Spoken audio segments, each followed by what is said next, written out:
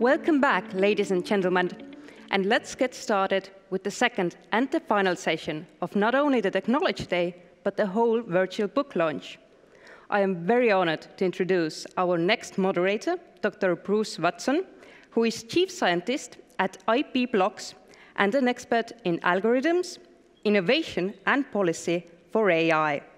Dr. Watson, please, the floor is yours. Thanks so much for the introduction. I think most of you have seen one of the panels that I've been lucky enough to moderate in the past couple of years. And it's a pleasure for me to be back again this time. And of course, it's a shame that we're all distributed around the world. But nonetheless, I trust that all of the remote participants will be able to get the maximum out of this. I would also, of course, very much like to thank the organizers, the fantastic team, Marius in particular, who's been one of the key people pulling this together. And it's very nice to have a panel of the quality that I have the pleasure of moderating today as well. So let me move on to very quickly telling you something about the panel. We have the fusion, again, of two of what I find really to be the most exciting areas of information, computational, and cyber issues globally. And these are namely artificial intelligence and things related to cryptography. So we will be starting with 2 papers and 2 presentations on artificial intelligence. And we'll be closing off this panel session with 1 paper on advances in cryptography, which I think many of you will also find very interesting. And these things connect at a much deeper level, and we hope to bring that out during the discussion and some of the questions that we get. So as I introduce the speakers, I'm actually only going to introduce the first authors, but in all of these cases, the papers have been written with a small team of people. So I'll allow them to say something about the additional team members if they choose. And the other thing is the format of this session will be such that we'll have each of the presentations, they'll limit it to something on the order of 10 or 12 minutes, and then we'll have an opportunity for some of the discussion immediately, and of course a larger chunk of time at the end of this for a discussion at the very end. So that means that those of you listening worldwide, I would strongly encourage you to also already start to throw in your questions. Don't be shy and save up your questions for the very end. It would be very nice to develop that kind of interactivity as we go. So to introduce the 3 speakers that we have in this session, the first one, of course, is, as you'll find in the book, Artūrs Lavrenovs. And he's one of our staff members at CCDCOE, which means that he's a very familiar face, I think, to many of us. He's going to be talking today about towards classifying devices on the internet. So this is an artificial intelligence application for classifying devices of various kinds. He is a PhD candidate. From his knowledge level, you wouldn't have guessed that. You would guess that he's long past his PhD. He's got miles of experience.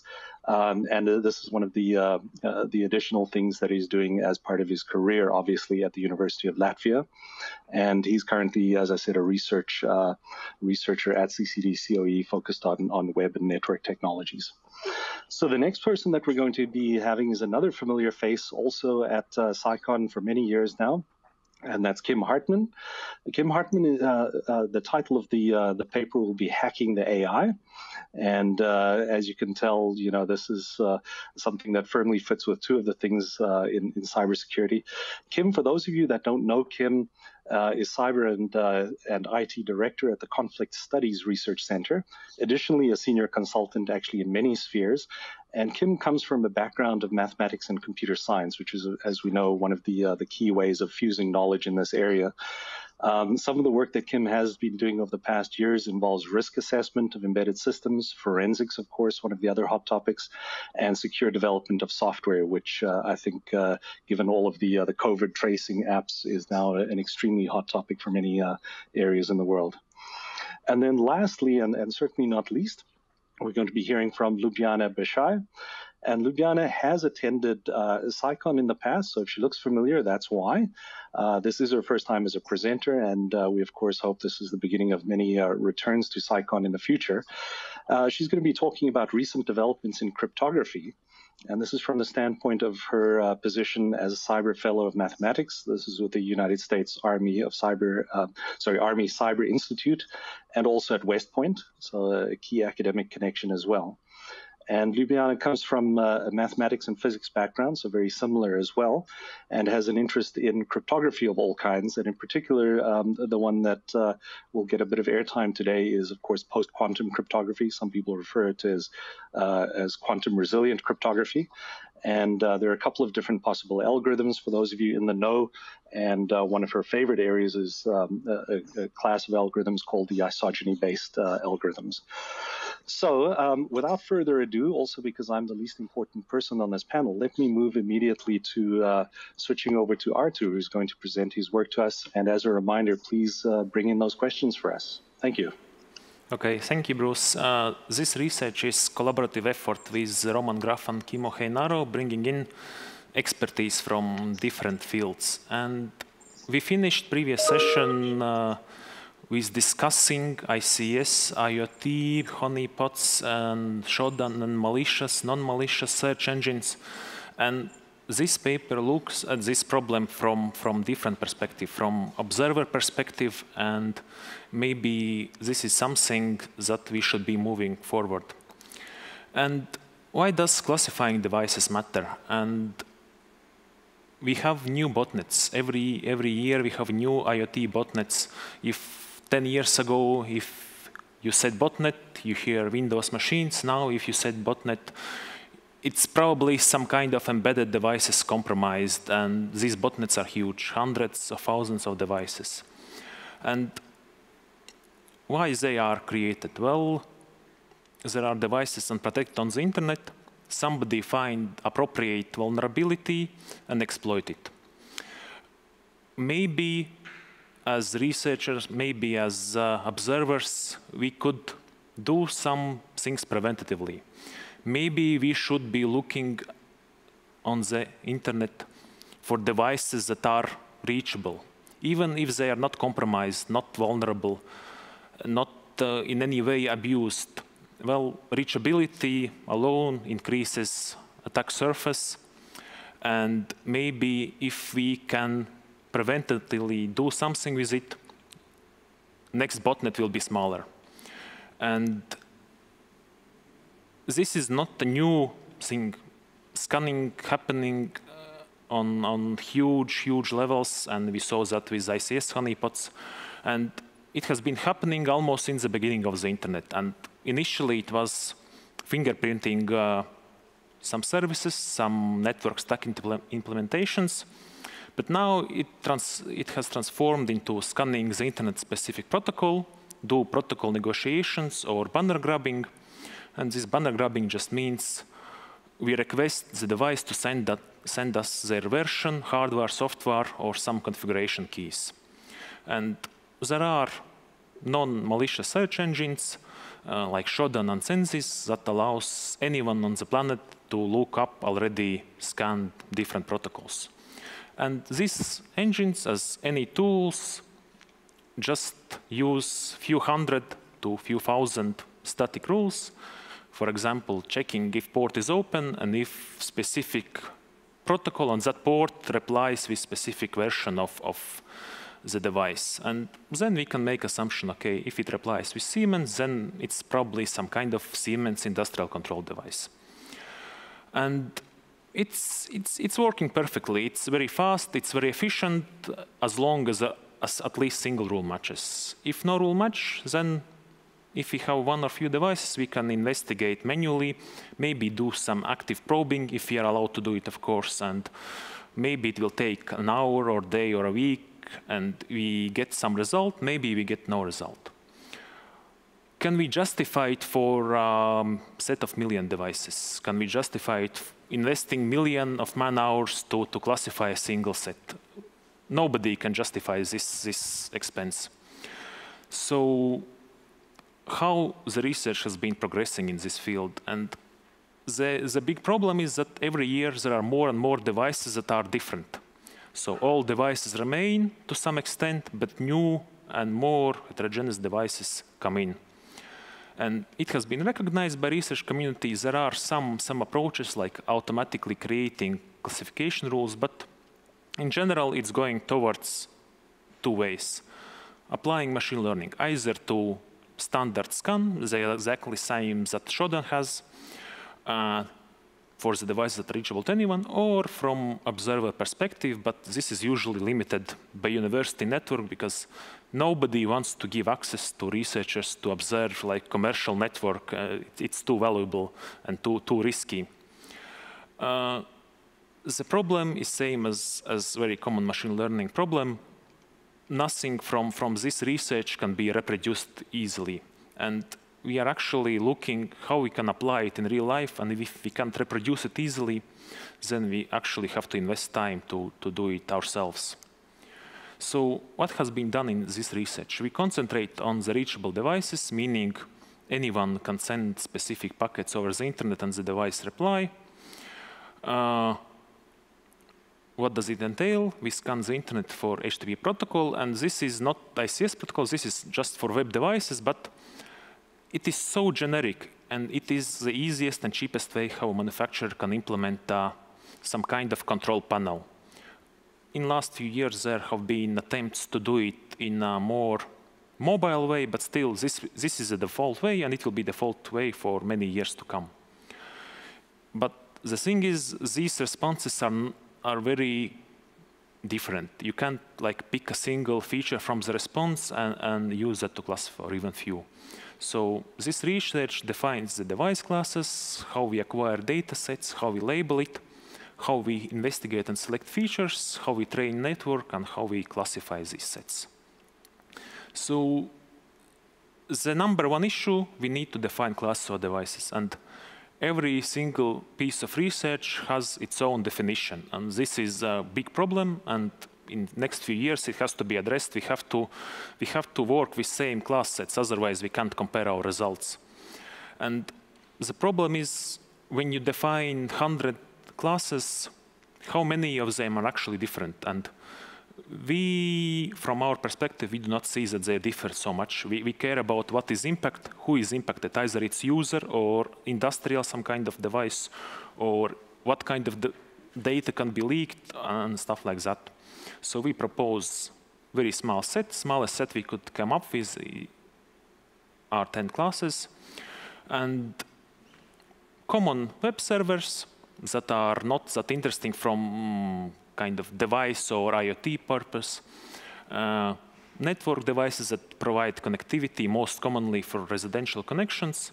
IoT, discussed ICS, infrastructure device. Also, we put 3 old classes that were abused for wasting toner, wasting resources, stealing data feeds, for blackmail, for whatever purpose, stealing phone communication resources.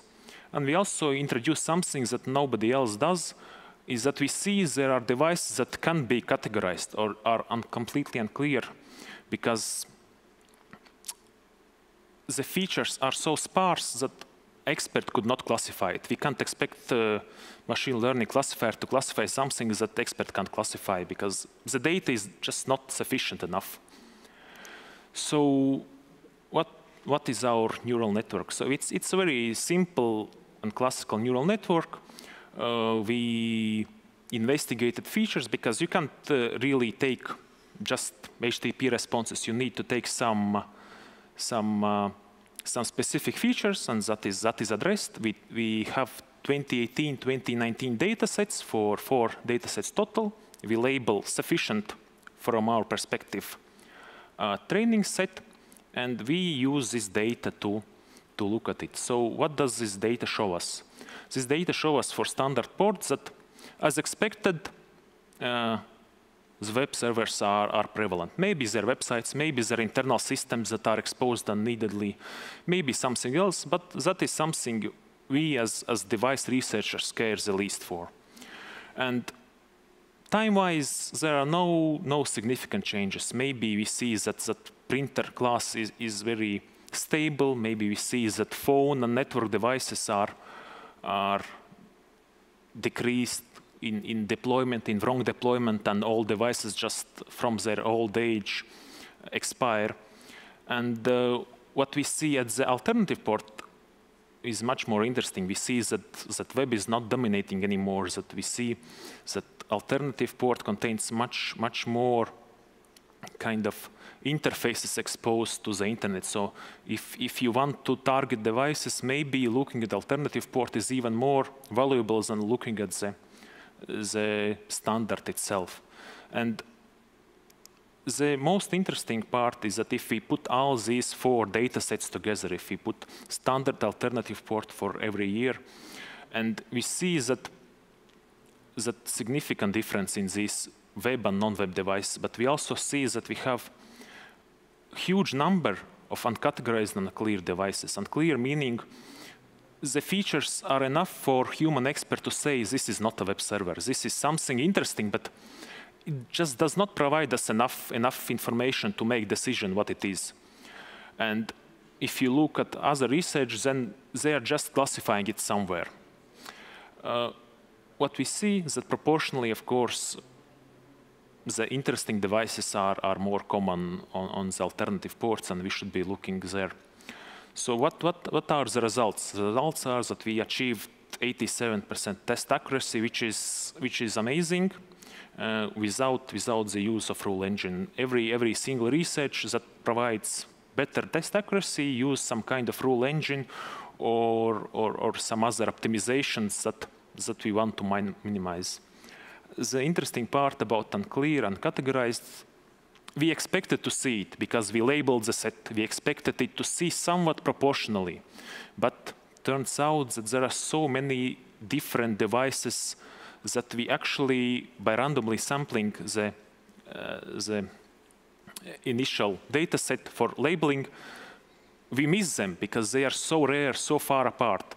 And the moment you train the network and you put it in, you see that we are unable to classify this device. And this is something that needs more research. This is something that is observable over time, and it's much easier to address these issues in future just by monitoring, by just continuing it, and maybe some policy on some political level. Maybe there is something comes up that IP cameras should be protected more just because they invade privacy too much. So for future we are looking at model with multiple protocols. We're looking for APIs that we can use ourselves and open to other developers. We are just looking at as much applied use as we can, and also we're investigating maybe explainable neural networks just to understand. Maybe we can create the rule engine better just through understanding what neural network does itself. So that was overview of the research. Thank you. Thanks very much indeed, Artūr. I'm sure if we had the full audience there today, you'd be getting a very nice round of applause. Before we move on, which we will do in just a moment, I don't see a large stream of questions, but I would just like to pose one of the questions that I have that arose in this, and maybe you can answer it briefly, or we can also save for the discussion later. It's interesting that you, of course, have this initial group of 10 categories into which these were sorted. I'm curious to know your thoughts about whether it would be sensible to allow the categories to emerge from the data. So in the sense with a vast amount of data, and depending on the kind of algorithm, the kind of neural network, you could allow it to learn and do categorization that maybe highlights that there are indeed 10 or perhaps 12 categories, and perhaps even some subcategories. So perhaps your thoughts on that. Yeah, this is one of the concerns that we have, one of the ways to go forward, and we are going to definitely do that, but at the moment we see a lot of issues, and the issues are that if you look at the data, you can easily, even as expert, make wrong assumptions, and even machine will makes wrong assumptions in the sense that there are embedded software vendors that provide software for every type of device. And just that already caught us off guard. And if we did as that with the small initial feature sets that we had, we would have completely wrong impression. And we are following what other researchers are doing. And when they do that, something similar, and produce results, and we see that, for example, magically Amazon has I don't know, 10,000 ICS devices. So what does it mean? Does it mean that they are honeypots? Probably. Does it mean that neural network made wrong assumptions? Also, probably. We can't really know what's happening. So we are trying to maybe go into more kind of expert rules and then look backwards from what neural network is actually trying to explain to us. Then maybe we can go this route instead of just going from bottom up. Indeed, indeed. And if I could follow it up with a very short additional question, and that is, I'm just interested to know whether you think this is something that might be weaponized. We, of course, are chronically dealing with asymmetric warfare in the digital realm, cyberspace, and someone else able to then get a grip on what the possible devices out there are might view this as very interesting research as well. Well, if there was a last session, huge discussion about scanning, who is malicious, who is not malicious, what is malicious even, and we are looking also at network traffic that we receive. We are interested what is somebody poking, and we see every IP sees tens of thousands of requests every day. So it is already happening, but it is happening in a static way, the static rules. This is just a matter of time till somebody uses some model. Well, like unsophisticated attackers, they want simple solution, and static rules are working for them. They get compromisable devices anyway, so until it is mitigated enough, they're not going to switch to some artificial intelligence. But the moment they switch, well, what we are trying to achieve is that somebody takes action based off our data, and maybe we can go to decision makers and saying, okay, we have model, we have trained, we see ICS devices that maybe is not seen by conventional means yet. Maybe you can address it somehow. Maybe we can do responsible disclosure and address it on a network level, at least block the access to them, even if you can't mitigate them on software level. Very true. Well, on that note, I think you've hit all of the interesting points to make a segue to Kim's talk, which is hacking the AI. And so thank you again, Artūr. We'll come back in the later portion of the panel. And Kim, let's continue with you, please. Yes. Hi, first of all, thank you for the introduction, Bruce. It's very nice to be with Cycon again this year. I hope that you can hear me and everything as well, and that you're all fine. So as you just said, I'm going to be talking about hacking the AI. And actually, this is a paper I wrote together with Christoph Steup, who at that time was at the Hochschule Saxony-Anhalt as an adjunct professor for artificial intelligence. He's now moved back to the Otto von Guericke University.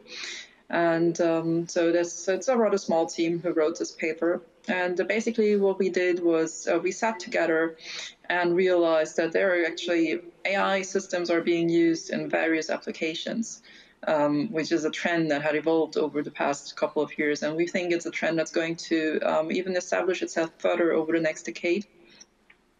So looking at the amount of application scenarios, and especially the type of application scenarios where you have AI systems, we feel that there is not a decent discussion or not enough discussion going on regarding the security of AI systems.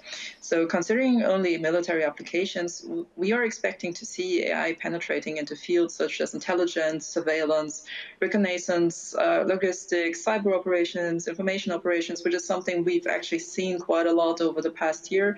Not so the most prominent example being deep fakes, which have been used quite extensively. There's actually another paper written by Keir Gals, myself, and Munira Mustafa, which has been published on that topic, in case you're interested in that.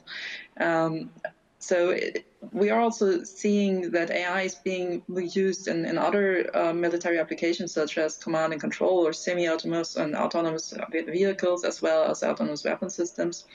So there is actually indeed evidence around that there is already an AI arms race going on. And it's something that we need to consider whenever we include AI in our systems.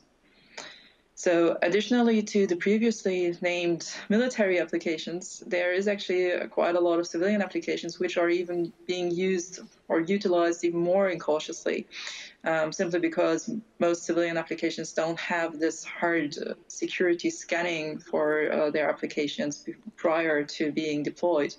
So we are looking at public security surveillance, financial markets, healthcare applications, HCI, HMI, civilian cybersecurity, power grid management, many other things, especially when you move into the whole autonomous computing area.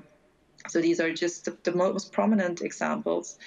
And any of these application scenarios are of high value to civilian, governmental, and military units, and have to be, therefore, also to be considered as of high relevance to our modern societies.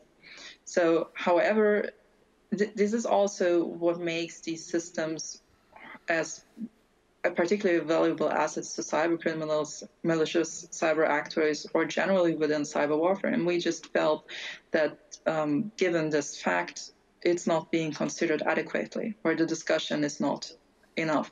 So this was one of our aims, actually, to foster this discussion. So despite this, the security of AI systems is underrepresented, especially in the public discussion, but even also among decision makers. So although there have been reports on successful attacks against AI within academia, which have emerged over the past couple of years, we believe that this is really a new trend. So we are going to see more of these types of attacks over the next decade. And the utilized attack vectors range from such attacks that require little to no technical knowledge to such that require highly sophisticated attack vectors, which are directed against the underlying AI system or that utilize the mathematical models. So there are actually examples of, for example, clothing that is being used to allow an individual to become undetectable to AI-supported public surveillance systems. So some of the reported results from such attack vectors are, apart from becoming undetectable to the AI for an individual, there have also been examples of an AI mistaking a turtle for a rifle. So obviously, if you base your decision on that mistake, you can imagine the consequences this may have. So the penetration of AI throughout digital spaces is likely to increase even further over the next decade, as well as our reliance on its correct identification and reasoning. So this is one of the big issues that I see with AI support in any technical system, is that humans have the tendency to believe that whatever decision a technical system comes up with has to be absolutely true, because it's considered to be absolutely technical and true, based on logical reasoning and nothing else. But the complexity with AI systems is that the underlying performance of the AI is actually based on different mathematical models and is often hidden within the layers. So it's something that is not absolutely transparent to how the AI actually made its decision. And it is actually envisioned that AI will outperform humans in most tasks involving the processing of large data and information, high precision or complex reasoning over the next couple of years. Well, not exactly the next years, but the next decade. And it's actually something, it's a trend we've already seen in a couple of fields. So we are relying too much on AI reasoning without questioning how the decision was being made. So given the wide range of applications involving AI, which is startling, it is actually very interesting that AI has got to this position, because it has been prominently noted that AI has been regarded as being almost impossible to secure. So in December 2019, Microsoft published a series of materials on the topic, where Mauricia Macklin stated that, in short, there is no common terminology today to discuss security threats. to those systems and methods to mitigate them. And we hope that these new materials will provide baseline language. So we're actually talking about that we are at the level where we utilize a technology to an extent in our applications, which is really startling. And at the same time, we don't even have the baseline language to discuss security issues within those systems. So this is something that we really need to think about. And over the past decade, we have witnessed the increasing and incautious utilization of AI and ML techniques in various applications, whose correct functioning is absolutely crucial to our modern societies. So it is easily imaginable how malfunctioning of these systems may have a devastating impact on civilian lives, as well as our financial markets, national security, or even military operations. So with an increasing dependence of society on ML and AI, we must prepare for the next generation of cyber attacks being directed against these. So attacking the system through its learning and automation methods allows the attacker to severely damage the system by altering its learning outcome, its decision-making, identification, or final output. Furthermore, AI systems are difficult to analyze post-incident, as well as integrating real-time monitoring during the operation. As I said, much of the learning and reasoning are done in what is called a hidden layer, and in its essence, that is basically corresponding to a black box model. Therefore, the discrimination of a compromised from an uncompromised AI system in real time is considered to be very difficult. We're not even talking about mitigation strategies. We're actually talking about identification, which is something rather considered more or less doable for normal technical systems, but for AI systems, we are not at that level yet. So with its increasing utilization in crucial application scenarios, securing AI system becomes of utmost importance, and we have to think of ways of doing this. However, apart from wanting to secure our AI systems, we have found that knowledge of AI systems vulnerabilities will also be of high importance to defensive operations. So for an example, during 2019, we have witnessed an increase in weaponization of AI, which has been extensively used to create deepfakes, which are found to impose a sincere threat to our democracies worldwide. So breaking things down, deepfakes are the AI-supported alteration or generation of media, which may then be spread through various platforms. The uprising of deepfakes has encouraged the US DARPA to spend $68 million on the sole identification of deepfakes. So while it is of utmost importance to actually identify the AI-supported disinformation campaigns, the mere identification will not stop the operation. What is needed is knowledge of how to actually actively stop AI-supported attacks.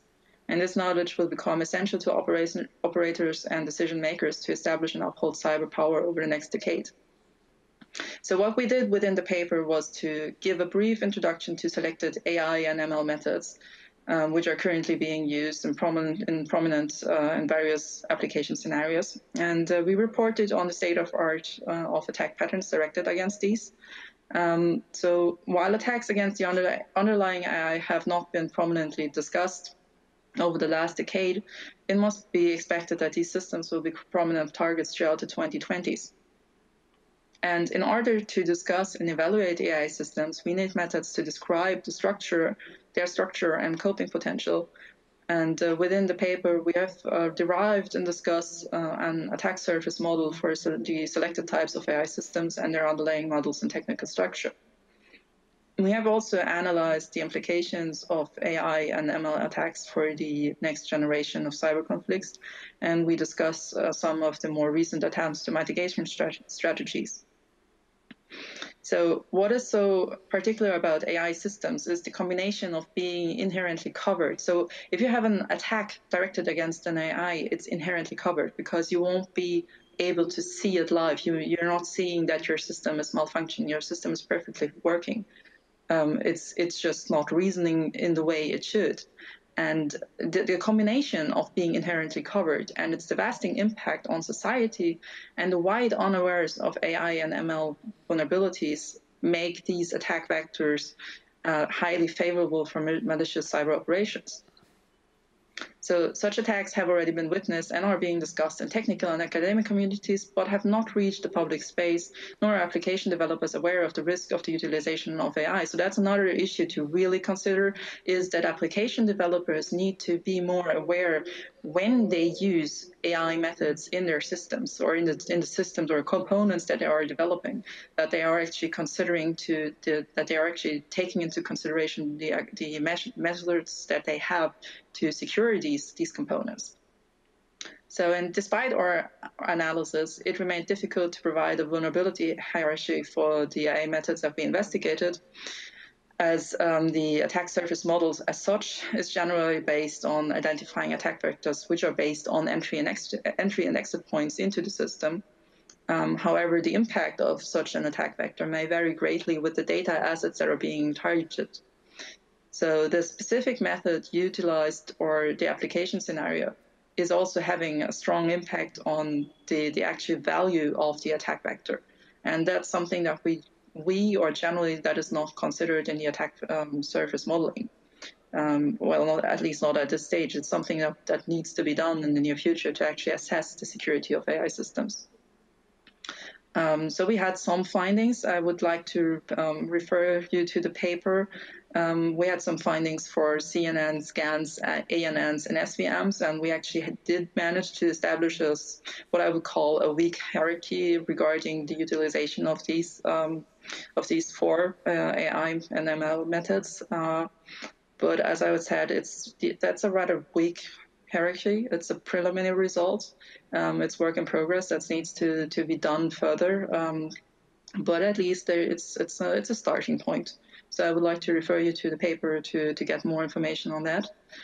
And defining the attack surface of AI systems has provided information that needs further information to derive the application-specific risk. So currently only few reports exist on attack surface metrics, which are not specific enough to AI systems. So we have seen that these systems cannot be analyzed by solely investigating the attack surfaces, but the internal processing discloses particular weaknesses that are a result of data assets and the method's characteristics and processes. So in order to enhance the security of AI systems, a common language to discuss the vulnerability of such systems must be installed. And furthermore, methods to reliably quantify the susceptibility to cyber attacks must be developed. Policy considerations being derived by the AI community show that the need to harden AI systems against manipulations and attacks are acknowledged within the academic communities, but they have to be more prominently discussed by the public and by decision makers as well. My goal with this talk and with the paper in general is to foster an understanding of the susceptibility of AI systems to cyber attacks, how the incautious utilization of AI and ML may make our societies more vulnerable, as well as the value of knowledge of the peculiar vulnerabilities of such systems and defensive operations within the ongoing AI arms race. As a conclusion, it must be noted that AI systems are indeed susceptible to cyber attacks and that the utilization of AI methods increases any application's vulnerability. And I'm happy to rephrase or to restate that. I'm absolutely sure at this point, if you use AI within your system without considering its security impact on your overall software component or your overall device, you are increasing your application's vulnerability. And this is something that cannot be rephrased enough in order to actually make the point. And it really urges for a more sensitive use of AI and ML methods and security and safety sensitive applications. So given the anticipated utilization of AI and ML in applications over the next decade, the already existing diversity of attack vectors and the current inferiority of our countermeasures is really alarming. And the defense of AI systems is yet at its beginning and urges for further investigations of the specific vulnerabilities of these systems. So in the context of the political challenges and the ongoing AI arms race, a profound knowledge of AI systems' vulnerabilities must be established to uphold cyber sovereignty. So that is my concluding statement on the topic. I hope that you're all intrigued now to actually read the paper, because the technical stuff is in the paper. I'm very sorry that it did not fit within the 10 minutes I was supposed to speak, but I hope you liked it. So thank you for listening, and I'm glad to be here. Thanks very much, Kim. A very big round of applause as well from following. And it was a pleasure to hear a comprehensive treatment of this, or at least as comprehensive as we could fit into the time allowed, and a tiny bit more than the time allowed. So I really encourage people with questions out there to stream them to us. Before we continue with our last speaker, I would, however, just like to very quickly ask you something, Kim, and that is to just get your opinion on one of the things that relates to AI security that you didn't explicitly mention, but we have previously briefly talked about, and that is the possible vulnerability through training data in the beginning. So, of course, I very much agree that the biggest attack surface is AI systems once they're in play and installed and part of larger decision-making processes. Once, and hopefully if we manage to solve that, we will then face the potential problem that someone can pollute the training data in the first place. And that might be a more insidious place to subvert or hijack the AI. Do you have perhaps a quick thought on that? And connecting back to your talk as well. So first of all, yes, thank you very much for reminding me of that point. It's actually a big point in the paper. So looking at AI systems, you have different types of systems. So you can have a system where you actually have the AI being trained with data before it is actually deployed. But you can also have an AI system where the training is actually being performed while the system is also already being in operation. So, of course, if you have data being manipulated during the training, that will, of course, affect the decision making. And it's something that is very hard to detect unless you have methods installed that verify that the data you are feeding into your AI are not being manipulated.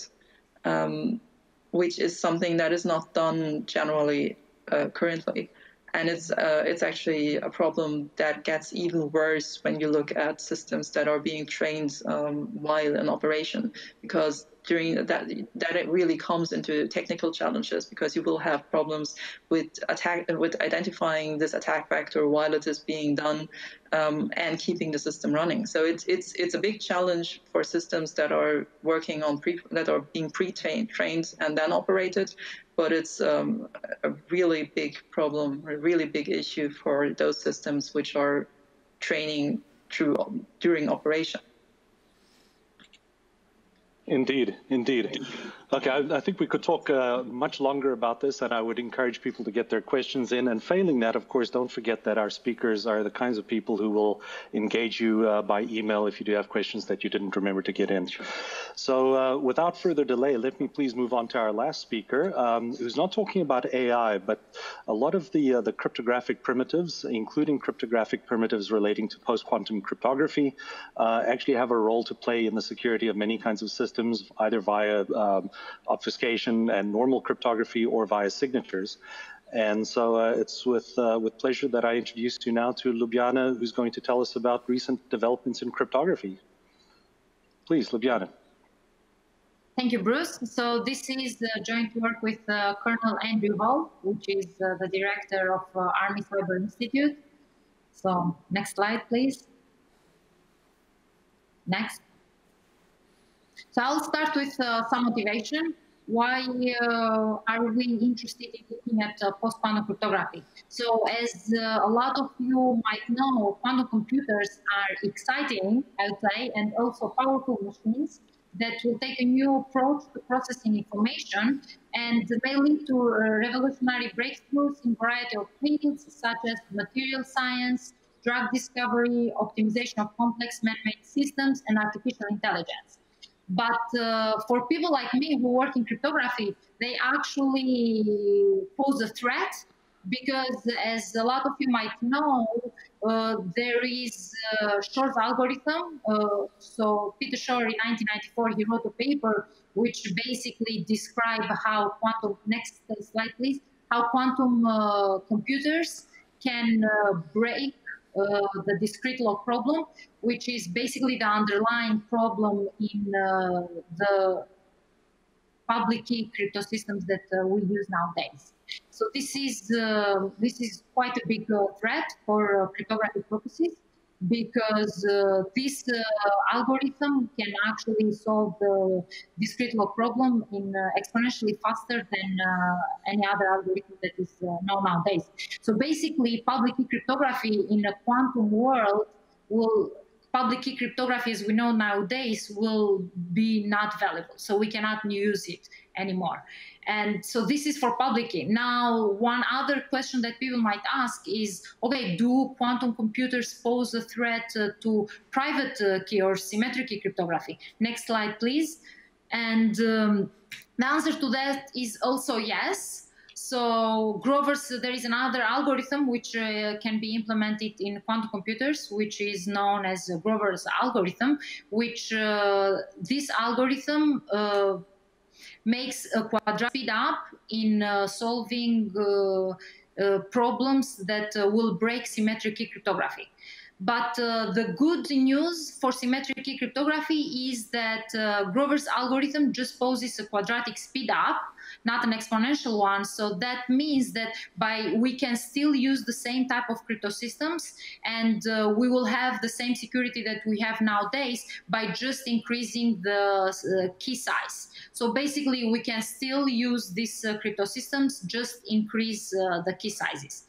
Next slide, please. So in 2015, NSA made an announcement that we should start preparing for the quantum era and come up with a new type of crypto systems that will be resistant to quantum computers. And next slide, please. NIST in 2016, they announced a competition that required people to submit quantum-resistant crypto systems. So this has been, next slide please, this process has been going on since 2016, and now we are in what is called the round 3 of this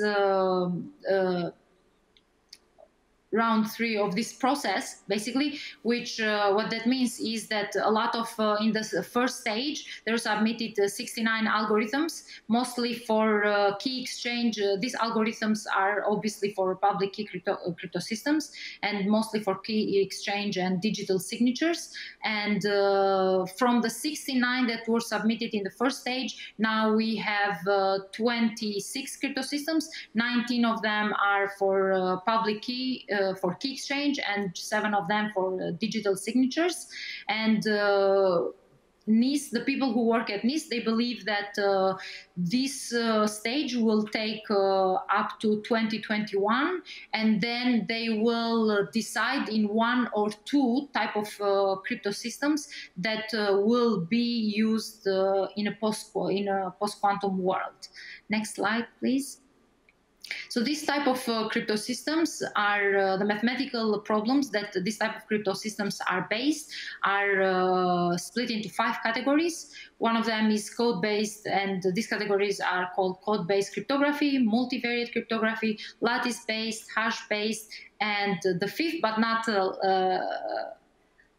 last, it's isogeny-based cryptography. So these type of these categories have advantages and disadvantages. They vary in performance measurements and also in maturity. So some of these schemes are considered well understood, and there is a general agreement on the required security parameters, but some of them are not as well understood. They are more recent, and the exact security that they provide is still under investigation. And one of these schemes that is considered as more recent, and it's still under a lot of investigation, is the 5th category, which is isogeny-based category. So this category is basically based on elliptic curves. So people who worked in elliptic curve cryptography, they, when we started talking about post-quantum crypto systems, one natural question to ask was, okay, can we leverage elliptic curves into can we somehow leverage them and coming up with some type of crypto system that will be resistant to quantum computers? And the answer is yes. And the good news about these new crypto systems that are based on elliptic curves is that in a similar way as classical elliptic curve cryptography, which provides very short keys compared to any other type of crypto systems, these post-quantum cryptography crypto systems also provide very short keys compared to all other types of crypto systems. But again, keep in mind that, as I said previously, these are considered as new schemes, and a lot of people are very skeptical, so there is still a lot of work being done in this area. Next slide, please. So this is also my area of research. I come from a background, a mathematical background in algebraic curves. And what are algebraic curves? Basically, algebraic curves are just, they are, we can think about them as the solutions to the equations that we see in the slide there. This that I denote with E, which is y squared is equal to x cubed plus ax plus b. This is the simplest example of an algebraic curve, which we call it an elliptic curve. So what we do is, once we have an equation like this, y squared is equal to a cubic, then we look at the solutions of this equation, of this polynomial, basically, and all the points that satisfy this polynomial, we put them in the set, and then we define some addition that we can explain geometrically very nicely for elliptic curves, and they form what is called a group. Next slide, please. And so now, to leverage elliptic curves for post-quantum cryptography, what we do is we look at different type of elliptic curves, so different polynomial equations, and we look at some maps that go between these polynomials, and these maps, we call them isogeny maps. And for elliptic curves, we know how to do this. We know how, starting from one elliptic curve, we know how to go to another elliptic curve using these isogenies. Of course, these are considered very difficult problems to figure out these isogenies, but this is known how to be done for the case of elliptic curves. Next slide, please. So now the interesting part, or what we do is we start with one elliptic curve, and then we use these maps that we call isogenies, and we get another elliptic curve. And then we use the same map and we get other elliptic curves. And so this way we get this graph, which we call them expander graphs, and they are called expander graphs from the name. Also, they expand very quickly. And so to do next slide, please. So basically here is a very simple example of an expander graph. We start with one elliptic curve. We can characterize elliptic curves by this number. So 93 is one elliptic curve. And then the edges here are the isogenies between these elliptic curves. And so we get these expander graphs. And we use them to determine Diffie-Hellman key exchange using these graphs. Next slide, please. So how is it done? If you have seen Diffie-Hellman key exchange in the past, this is very similar to Diffie-Hellman key exchange as it's done for elliptic curves or also RSA. The only difference is that now the main function here is not, it's the way that we exchange the keys is by getting some paths in this isogeny graphs, which is very big. Next slide, please. But elliptic curves, they are very, very cool, but they have some drawbacks in performance. And so when we have this problem that elliptic curves have some drawbacks, for people who work in algebraic curves, the most natural question to ask is, okay, can we somehow use curves with higher degree, which we call them hyperelliptic curves, to solve these drawbacks? And the answer to that is yes, we can actually use higher degree curves to solve these drawbacks. Next slide, please. So let's real quickly here, I will say that the hyperelliptic curve is a curve that is given by this polynomial equation. Y squared is equal to, now if you look at the right-hand side of this polynomial, we don't have a degree 3 anymore, but we have a degree 6. So these curves are more complex curves than elliptic curves, but the nice thing is that these complex curves can be split up into elliptic curves. So what we do is we start with one hyperelliptic curve, and then we can split it up into many other elliptic curves by using these isogeny maps. And the idea is that when we look at elliptic curves, we have one isogeny between these maps. When we look at hyperelliptic curves, let's say in one case we say a hyperelliptic curve splits into two isogenies, then we have 15 more elliptic curves here. And so what we did in this paper is we looked at hyperelliptic curve and we looked at a specific class of how they split into this category. And what we're interested is in looking how many isogenies do they actually split, and will this be much better for much faster to leverage this type of curves basically for isogeny-based cryptography. So, okay, I see my time is over. I can go talk more about this. I went a little bit briefly, but I think I'll stop here since we have just 5 more minutes. Thanks so much, Lubjana. It would be a pleasure also to continue listening to all of these topics. So no question about that. Maybe we can very briefly see if there are questions coming from the outside that need to be addressed. And just before we go to that, I can also throw in one of my own questions related to post-quantum cryptography.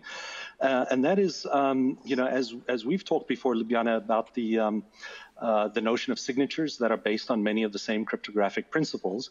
And signatures are then used all over the place. They also have potential use in the security of AI systems, where it would be nice to sign them and make sure that they're not tamper-proof.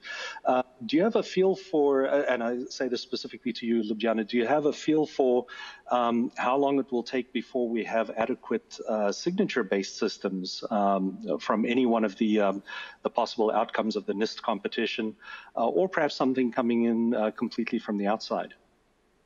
So the best scenario would be, I would say, maybe 7 to 17 years. So I'm saying this, basically it will take NIST at least 2 more years to come up with what they think that is the best. Not is, I should say are, because they have announced that they have made the announcement that they will choose more than one crypto system. So it will take them at least 2 more years to come up with that. And then in the past years, to deploy to new type of crypto system, it has taken 5 to 15 years. Of course, these crypto systems, these new methods, they're all much more complex than anything else that we've done so far. So my feeling is that even though in the past it had taken 5 to 15 years, I think that it will take much more for this. But how much longer, I'm not exactly sure. But at least I am, yeah. That's probably the million-dollar question, of course, and we should also be realistic that many of these are based on, as you say, very difficult mathematical problems, and the key is to find one that's either provably difficult, or we have confidence that because no one else has found a solution, for example, in factorization, that it's therefore believed to be difficult on either classical or quantum computing. Maybe we can very quickly then also take that to Kim. You know, whether or not signatures are then at all a viable way of plugging some of the holes, as you say, in the hackability of AI. And classical signatures would be easy to do, but with the looming quantum threat, we now know that that's not going to be enough. So, of course, the question is, what do you want to sign? So, of course, if you were able to sign the system which is being operated, so the problem with AI is actually that the AI system being operated will always have some changes. So it will always alter in a way, because that's based. It's not going to change. It shouldn't change the way it is making decisions. So the basic concepts that are being used should remain the same throughout the operation. But of course, no, it doesn't always have to apply. There are systems which are actually adaptable systems, so they adapt to whatever surrounding they are being put into. So with those systems, you probably won't be happy with signing the model or the base system that you developed. But of course, if you are now looking at a system that is actually being used in a more classical way of AI, so you have your pre-trained, you have your data which you use for pre-training, and then you move on to operation. That may be a good idea to sign that type of system, but as you see from my answer, you really have to look at what system are we looking at and what methods are you using. So it will be, so the answer will be it depends, as often within IT security. I think that's a very good point for us to end the discussion, not because we are at the end of the discussion, but because we have no time available for a very nice continuation of that. So I would encourage any of you interested to rather take this to email with any of the panelists and with me as well. And on that note, I hand it back to our host with thanks very much to all of the panelists from me. Thank you to our moderator, Dr. Bruce Watson, and to the panelists for this highly specialized and very interesting session to round off the Tech Day, not only the Tech Day, but the entire virtual book launch of this year's CycON proceedings. Also, a warm thank you for the audience for tuning in and joining the sessions. Thank you. Warm thanks on my behalf as well. Before we sign off, we would like to give the word to the NATO CCDCOE Director, Colonel Jaak Tarien, for his closing remarks. Please, Jaak, the floor is yours. Thank you, Lena. Thank you, Henrik. What a wonderful job of hosting during these 3 nights from here in Tallinn. Well, ladies and gentlemen, dear CycON fans, the 2020 book has been launched. Thanks to our world-class authors, thanks to the expert moderators. The articles will be available on our website. All 3 days will be reviewable on our YouTube channel. If you want a hard copy, it comes off the print in 2 or 3 weeks' time. Check our website for details if you want a hard copy. Well, now, we really wanted to have this as a conference. We were even considering having a virtual conference, but we quickly scrapped the idea. Why? CycON is a different conference. While I agree, many conferences in the world can be done in a virtual format. This is almost the same way as in person. CycON has that special vibe. You all know that. It cannot be defined. Is it the icebreaker? Is it the midnight Tallinn city streets? I don't know, but it's there. And no matter what your bandwidth, CycON vibe doesn't travel in a digital format. It's just there. So we're hoping that the sharpest mind in the world medicine will defeat the COVID-19 pandemic, that next year, during the same week, we can meet here in Tallinn in person, just like we did last year and 11 years before that. There is one more thing. What's the theme? Drum roll. The CycON 2021 theme is we are going viral. Where did we get that one from? You can take a wild guess. I'm not going to help you out. We're going to issue the call for papers pretty soon, so world-class authors, please enlighten us next year how we're going viral. Ladies and gentlemen, I want to thank the wonderful team of CCDCOE for hosting this event. The audio-video team, RGB, you guys are expensive, but you're worth it. Thanks for doing it once again. And hope to really see you here in Tallinn, in person, same week in May 2021. Thank you. Over and out.